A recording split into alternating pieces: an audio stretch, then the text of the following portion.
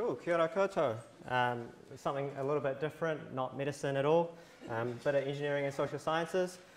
So I'd like to share some of my PhD research with you tonight around creating a practical and ethical smart video analytics system. And you might be thinking to yourself, what is a video analytics system at this point? A video analytics system is essentially a system that analyzes video. So it's really all in the name. But the idea is that we want to try and get some high-level information about what's happening in that video. So let's take a supermarket, for example. We might be able to use camera footage that's taken from inside that supermarket and find out where the people are. So we can detect the people, we can count the number of people inside the supermarket. That can help inform some insights into how people are using that supermarket, so which paths they're taking, how many people there are at certain times of the day. That can feed into high-level business decisions around which items do we need to put closer to the aisle, to the entrances and exits, how many staff do we need at certain times. And we can get some better insights into consumer behavior. So we can start to answer questions like, which items are people picking up but not necessarily buying, so that we can send out a special offer next month. And so you might call video analytics a form of video surveillance, but this motivating scenario shows that we're moving beyond sort of law enforcement and public safety type applications. So as the costs of computer vision start to go down and the accuracy of these systems keeps improving, we're going to see more commercial entities like supermarkets try to use this type of technology to give them some more business intelligence. And so the primary enabling technology behind all of this is artificial intelligence and machine learning. So there have been a lot of convolutional neural networks that have been developed over the last decade or so that have really accelerated the development in this area. And they've achieved really high levels of accuracy. The catch is that most of these algorithms, while very accurate, are very, very slow. So there's a recent algorithm that is designed for person detection. And it operates at about 90% accuracy in unconstrained environments. So it's used in airports and train stations. And it can get 90% accuracy, but it takes 6 minutes to process 1 second of footage. So you get this massive backlog of footage that's not being processed. And so we need to find some solution to that. In addition to that, we have embedded systems that are being used in the real world. So these are computers that are resource constrained. They're not as powerful as the computers that these algorithms are being developed on. So we don't have $1,000 GPUs to use. We have very small computers that we need to do this processing on. And so as is common in engineering, we have to find a balance between speed and accuracy. We need enough speed to be able to do this in real time, but also if the systems are inaccurate, then there's sort of no point. Another important thing to remember is that in the real world, we don't often have labeled training data. So what that means is that for a lot of these algorithms that are currently being developed, you need hundreds of thousands of examples of the types of images that you're trying to process. So if you're trying to do facial recognition, you might need millions of examples of people's faces to know how to, what sort of facial features to look for.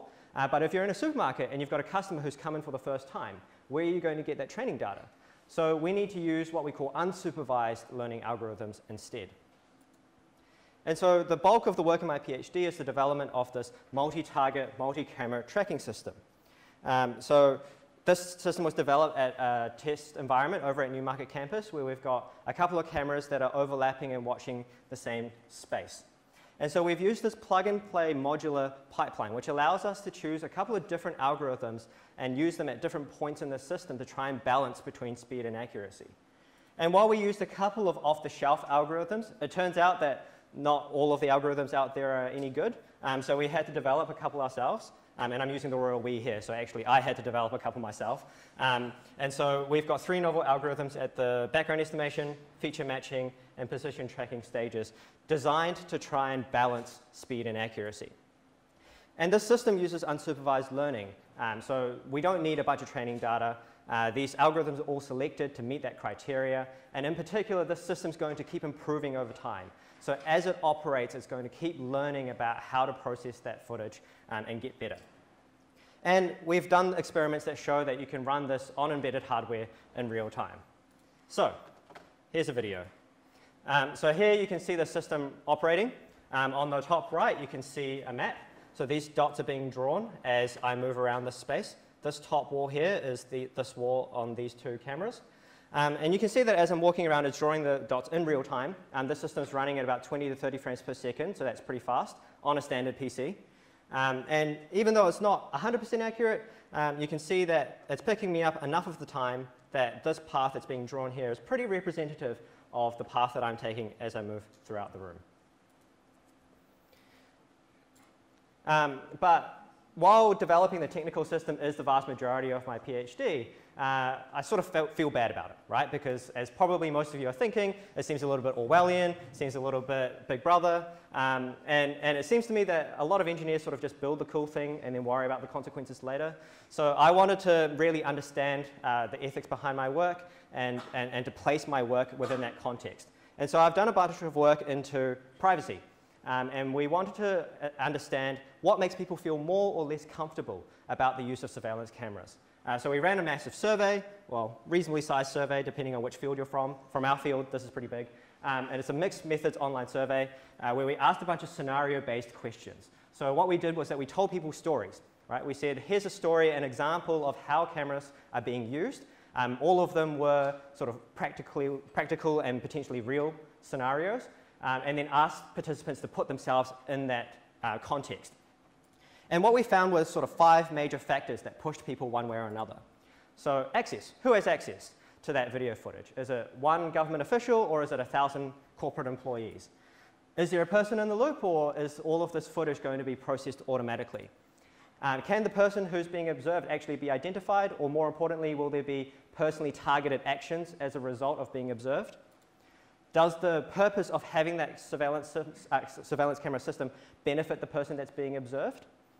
And last of all, do we trust the owner of the network? Do we believe that they're competent? So a lot of people said that they didn't believe that the government or corporations could be trusted to hold on to their data securely. So what do we do with that? Well, there are 2 pathways to actually implement some of the relevant protections. So we can do this by regulation. Governments must pass laws that protect our privacy and enforce them by punishing those that infringe upon the privacy rights of individuals. Sounds great. It's probably what we expect. The problem being that governments are really, really slow, and they tend to be well behind where the technology is. So our other option is to do it by design. So technology developers like myself should or must build privacy into their systems so that it is impossible to infringe upon people's privacy by default. So here's one that I designed earlier. So this is the privacy affirming architecture. And what we're doing here is that we're doing some of the processing at the point of image capture. So we have smart cameras that are able to do some of that processing, and we're separating that from the central coordinator or the central server. And what happens here is that we can do some preliminary processing and then delete the footage. So the end effect is that the human user who is using it from the central coordinator never sees that footage. And while this doesn't solve all of the privacy problems, it does go some way towards protecting privacy by default. Because what that means is that if you've got a malicious system owner who is a little bit pervy and is sort of voyeuristically looking at the customers as they move through the supermarket, if they have this system, they can't, because the footage doesn't exist. And one thing that you'll notice is that it supports that modular pipeline that I described earlier. So these 2 elements actually really go hand in hand. And the other thing that you'll notice is that this is a technical solution. So this is a solution that no lawmaker could come up with sitting in Parliament by themselves. This is something that you have to do with technologists in conjunction with policymakers.